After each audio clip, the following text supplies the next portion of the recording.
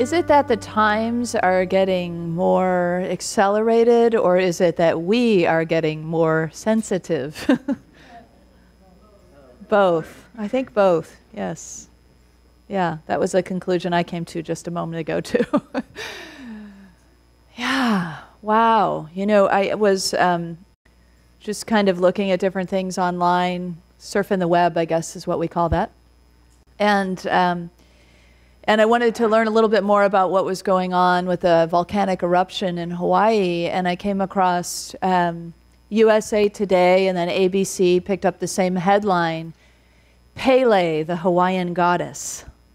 You know, it wasn't a historical piece, it was a present-day piece.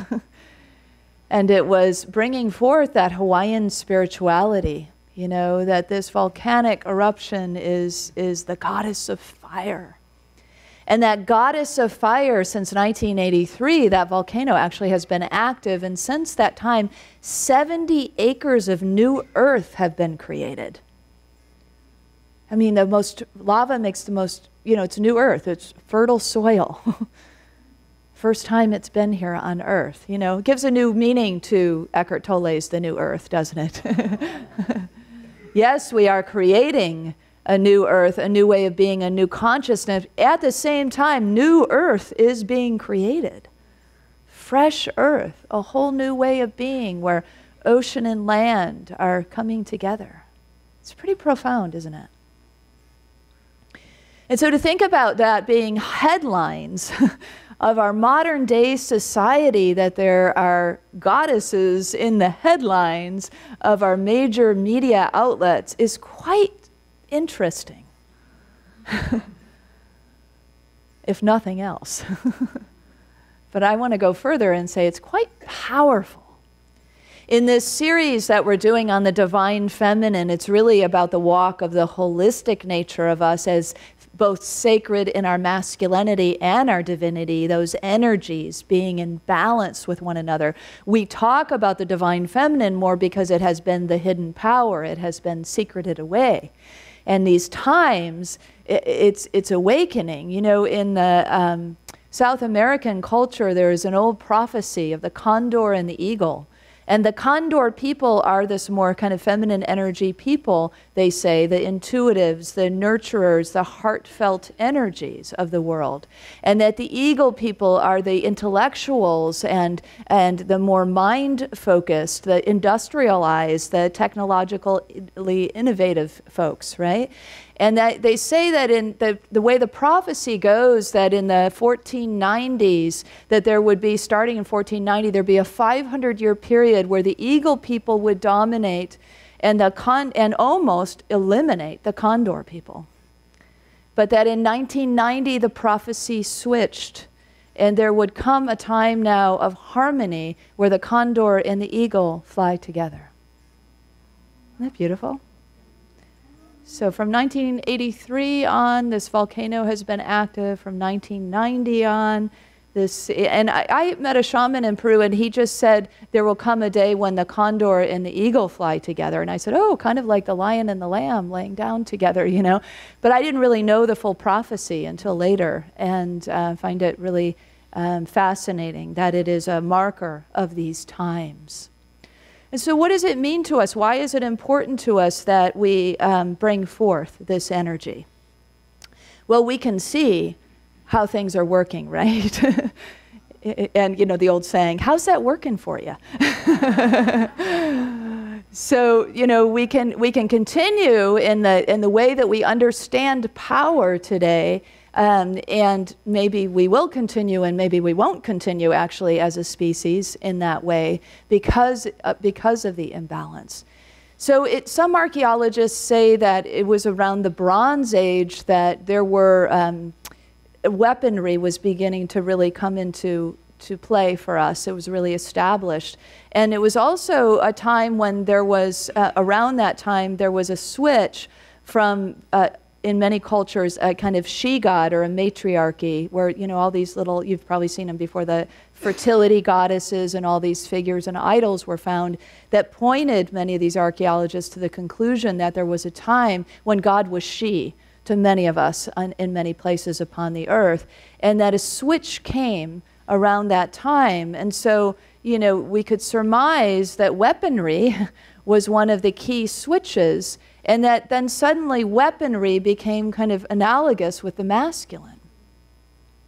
And so there was an understanding of power now as weaponry and as masculine, which of course does no service to men or women, because it brings out that side of us that brings forth this false sense of masculine power.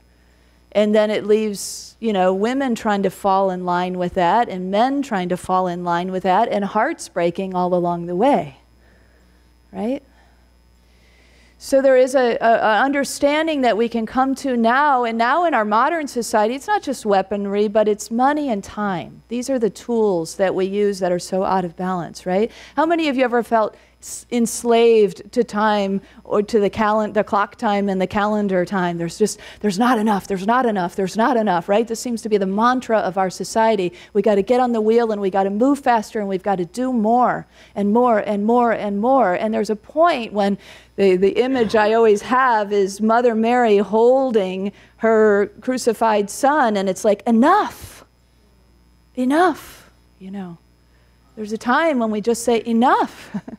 We can't go on like this anymore. And there is an elixir of power available to us, an elixir meaning remedy. There is a remedy available to us that will allow us to really grab a hold of the true power that is ours, the divine power, the wholeness that is ours. We know that as spiritual beings, but we walk out the doors of the sanctuary, we get up from our cushions or our altars, and we go out into the world, and it's like, it's hard, isn't it? Sometimes to hold that space, to know that truth, to be in that place of the sourced love of the divine, the sourced understanding of the divine. And so what tools can help us? Part of it is awareness. Part of it is recognizing that every time we say, I don't have enough time or I don't have enough money, we give over to that kind of domineering power, where those who would like to hold that kind of power, or who seem to hold that kind of power, exactly where they want us, right? And so there is this sense, then we get the us and they going, this dynamic going of otherness, and it's all can be dissolved. It all can be resolved as we make different choices out of the awareness of the truth of who we are. People of abundance, people of God, people of a spirit that is ever present, flowing love. And ones who understand that the heart of the heart is what matters, you know? That we have the innate wisdom within us, the intuition within us that understands how to care for one another, how to reach out for support, how to connect with one another. These are all those sort of relational pieces that we've come to call the divine feminine aspect, and they're in all of us, male and female alike. Anybody seen the movie Black Panther or Wonder Woman? Yeah, so the new Marvel, you know, some of the new releases, they're wonderful for some of us who haven't gotten to be in that heroine role, or people of color that have gotten to be the heroines and the heroes. And yet at the same time, it's that wonderful part set to that same old story, right? We got to fight, fight, fight, fight. That's how we get power. We dominate, we kill. You know, this is what power is about. And we all know, right? That's not power, that's fear. You know, that's just a whole lot of fear.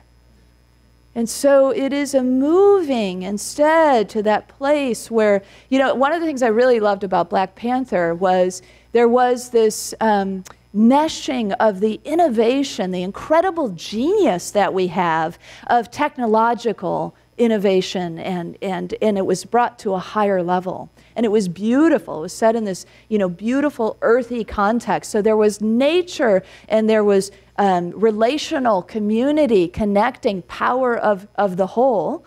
And then there was, you know, the technological, it's not throwing the baby out with the bathwater, in other words. We don't just say, oh, okay, well, let's unearth all of the gifts of the masculine and bring in all of the feminine. No, then we'll just be out of balance the other way, you know. It's about finding the holistic aspect of this, finding that, putting it all together. So in Black Panther, they had that kind of innovative technology woven into the connection of the community. In my opinion, where they went wrong in these, but it's a part of our culture, is just that it's all about the power over paradigm and the violence, right? In order to win, we have to, kick each other. So, yeah, I had to censor myself there for a minute. So there is studies done at UCLA in 2000. Actually, Shelley Taylor headed up a group, and what they found it was interesting, because up until 1995, a lot of studies on health and anthropological kinds of how we interact with people, societal kinds of studies were always done on men, and so there were some things, of course, key to women's biology that weren't being picked up. And so in 1995, there was a federal mandate that more of the studies needed to include women. And so, and some of these women have now become the researchers too. So this woman, Shelley Taylor, and her colleagues started to wonder about the age-old idea that every time we're in a stressful situation, there's only two choices, fight or flight. Anybody live under that paradigm, right? So, that's deep in our, that's been taught to us. And so it's been kind of consumed in our DNA, and we've passed it on again and again. And so it becomes this idea that there's two ideas. We either avoid and get the heck out, or we stand strong and we fight, and that this is it. These are the only choices that we have. And Shelley Taylor noticed that she and her colleagues were doing something different quite naturally. When they felt stressed, she noticed that they would find each other around the water cooler or the coffee pot or the teapot. She said, what is this? We're not fleeing. We're not fighting. And so as she began to study more and more humans and more animal groups, she noticed there was another, and her colleagues noticed that there was another kind of approach to stress, and it is called tend and befriend. And when we tend and befriend, we tend to our children. We tend to those who are not in those hierarchical power structures, at the bottom of those hierarchical power structures that have been institutionalized. So we tend to those who need some assistance, and we befriend one another in a kind of collaborative way, in community and working together. And so it's interesting to think for yourself for a moment about what is your kind of automatic way that you go in stress moments. I remember a friend of mine, Ben, who used to run the Buddhist Center at Unity Temple on the Plaza in Kansas City. We were chatting one day, and he said, when I am stressed, I go into cave mode, complete withdrawal. And he said, when my wife is stressed, she circles the wagons. And I thought, I do a little bit of both, but I could really relate to the cave thing. I don't know about you, at the time anyway. And so a lot of us, we can begin to think, well, that tend and befriend, it just hasn't been taught to us, right? It hasn't been in our conscious awareness.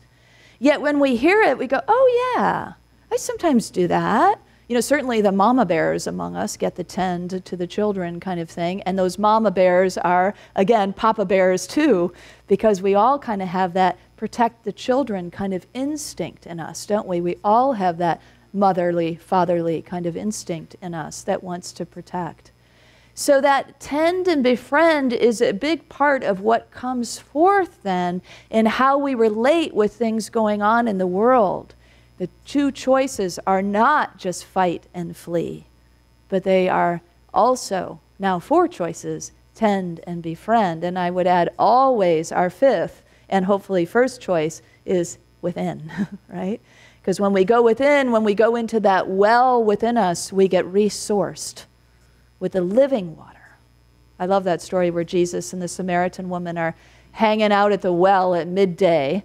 So it's clear in the scripture that it's at noon, and it's at noon because it's in the bright light of day that Jesus is speaking to a woman, no less, and a Jew to a Samaritan, which was not, the Samaritans were considered lower than the Jews. And so breaking all boundaries, as he always did, he's sitting with her and they're having a theological conversation. They're talking about where the Samaritans worship God and where the Jews worship God, and how there will come a day when it's not about on the mountain or in the temple, but it'll be everywhere present within, that we carry the Spirit with us. And here we are in this day, recognizing that the living water he was sharing with her, it was more than a dip into the well for literal water, but a dip into the well of Spirit for the living water. And so that is that first choice that we go to, is that renewal. But that too doesn't have to be done alone, right? That too can be part of our communal coming together and sharing in prayer, which we obviously do on Sundays. And hopefully other times too. In Ode magazine, Lisa Witter and Lisa Chen wrote together this article, and in it they said that if the reigning ethos of history is survival of the fittest, that the temperature of today's planet requires survival of the connected. And we've talked about that, haven't we, about how one of the fallouts of this really lopsided power structure that we live under is loneliness, right? That there are a lot of people in our world that are really dealing with a serious experience of loneliness. And amongst all these people, 4 billion or so of us that are circulating on the planet, there's more than that, aren't there?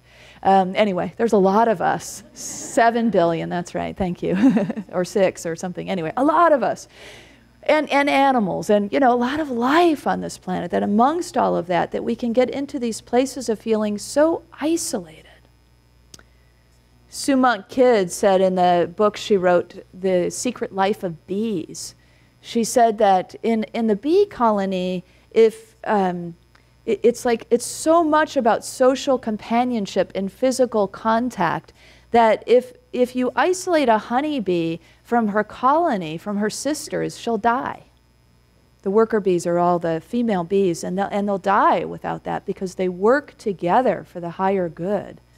There's been a lot of study around bees and how bees form and organize and how they create together and how they communicate with one another. And now people are writing books such as Survival of the Hive, the 7 leadership lessons from beehives by Deborah Mackin and Matthew Harrington, that's used in MBA programs and in businesses. So people are starting to look at these honeybees and how they create together and how they survive and band together and apply it to business and to organizations. I mean, hallelujah, right?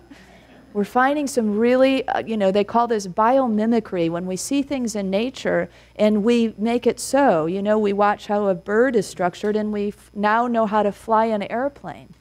We watch how a bee colonizes and creates and makes the hive and communicates and collaborates, and we say, whoa, we could do more of that. It's a very kind of feminine, divine feminine kind of way of being that is being called for. So in the colonies, one of the things that's key for bees is the survival of the hive. So above all individual bee interests, is the survival of the whole colony. They're all committed to the greater good, in other words. So it's one of those key aspects as we shift the power paradigm, is to understand that we are working toward the universal greater good. And that it's not about our selfish interests but always looking at the greater good. That raises consciousness automatically, doesn't it? When we start to think about the greater good of the planet, the greater good of the children, the greater good of all people, and we begin to share our power, what we also then share is our genius, because it unlocks the genius of those voices that have been silenced. I mean, that's the key, is that we want to open to all of us getting to share the power of our voice.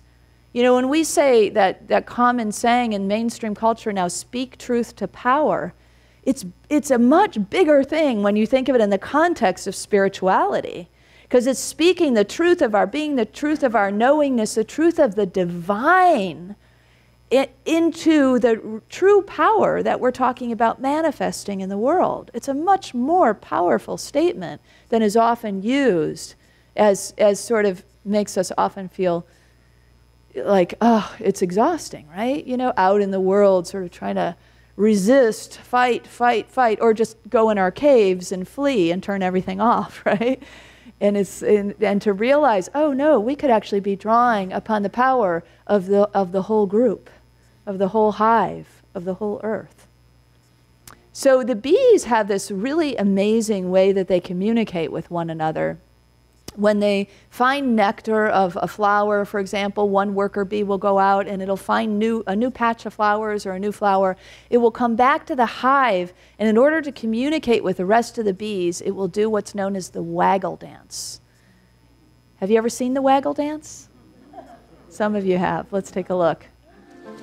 This returning bee has just found a new source of nectar and is going to tell others in the hive about it.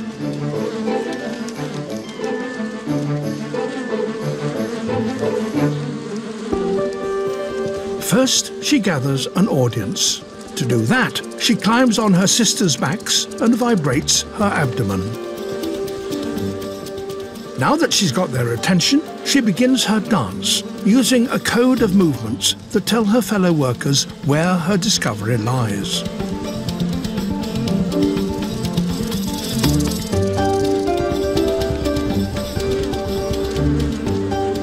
The duration of her waggle indicates the distance to the nectar source. The longer the waggle, the further the flower. And the angle at which she dances across the comb tells them the direction to the flower in relation to the sun.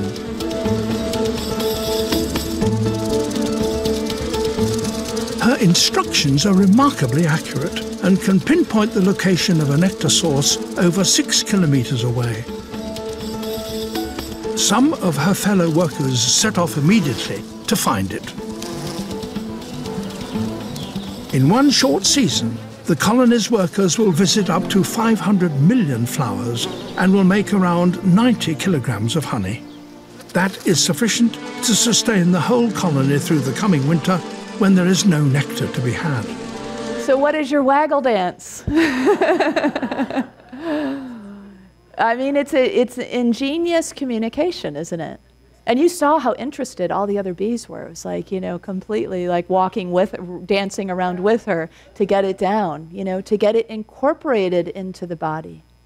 And so for us, we can learn a lot from that, of that kind of clear and honest and true communication that is always focused on the good of the whole, the greater good, the universal love. I mean, you know, after I read that article on Pele, the Hawaiian goddess, and what was going on with the volcano in Hawaii, I was scrolling down, and the very next article on Friday was the Texas shooting. And it's just, you know, enough, right? It's the piata again. It's enough, it's enough, it's enough, right? Enough already. And so how do we speak that truth and make that truth come true?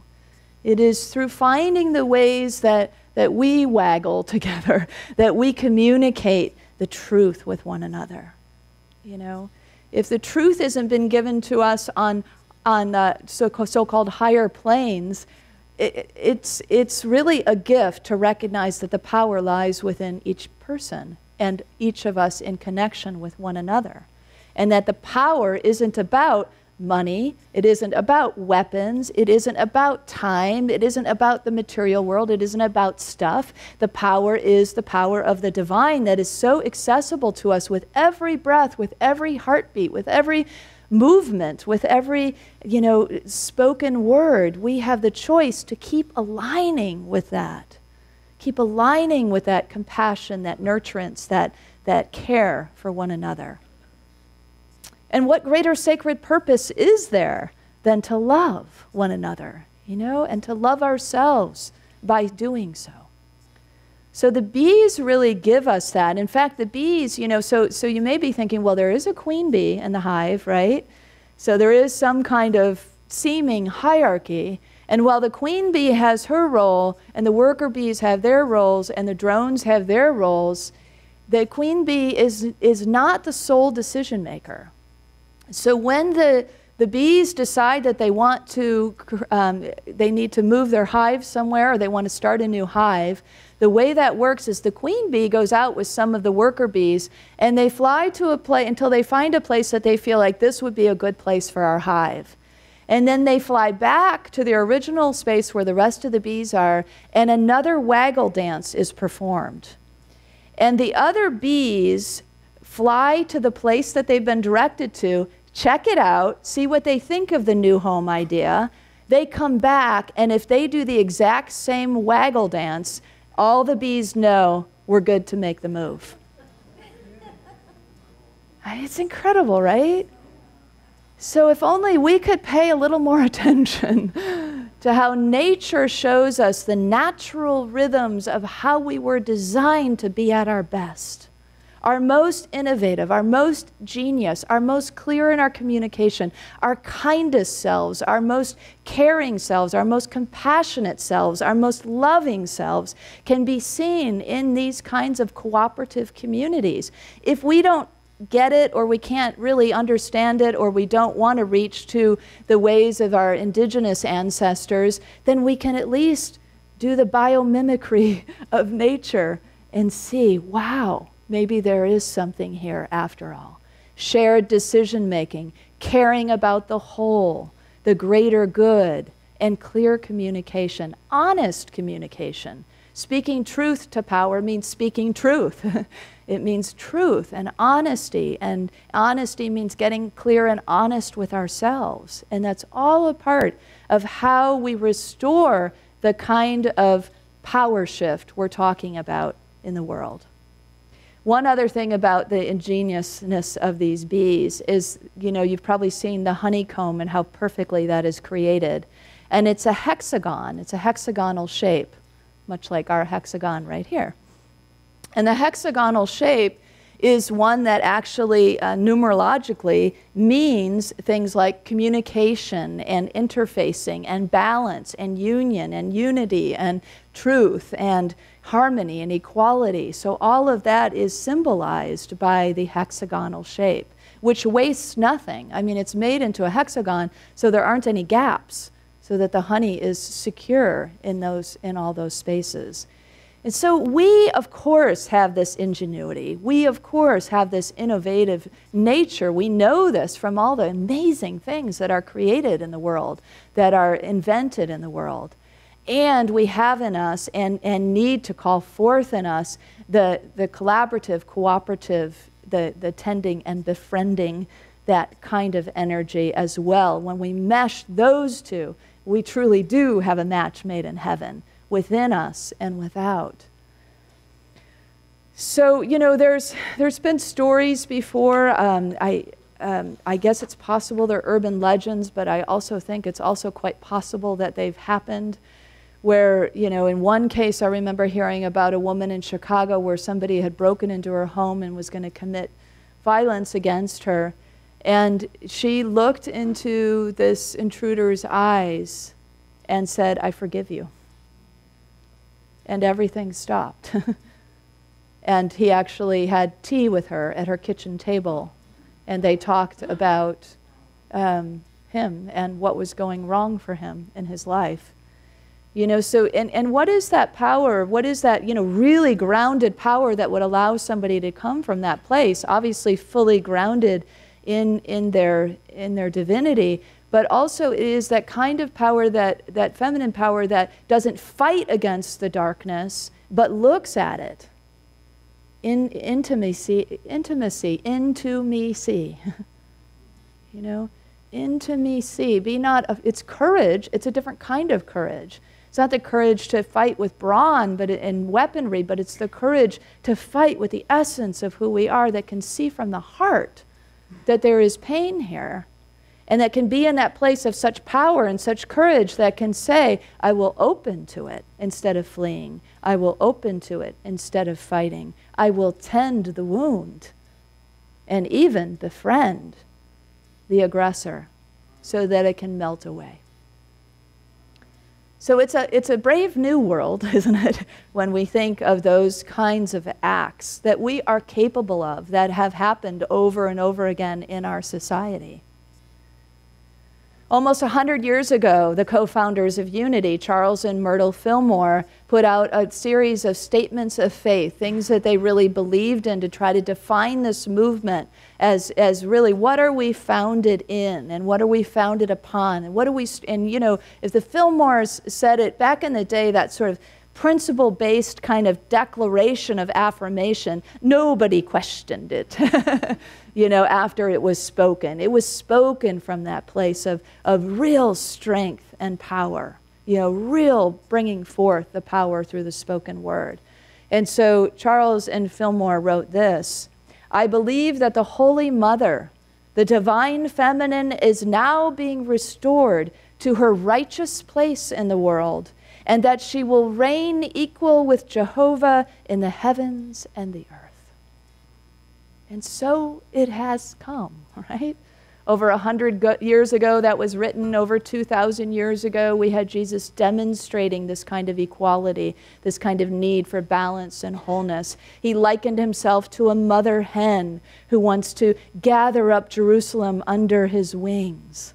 He likened, you know, things to, some of the scriptures liken the eagle's nest and the nesting. There was a lot of imagery of mothering, of that kind of energy, of nurturance. So it's not new, but it's needed. And this feels to me like more and more urgently needed, and more accessible, because more and more of us are waking up to it and recognizing what a healing balm that is for men to be able to let go of all that energy that has to be so strong and protective in that physical way.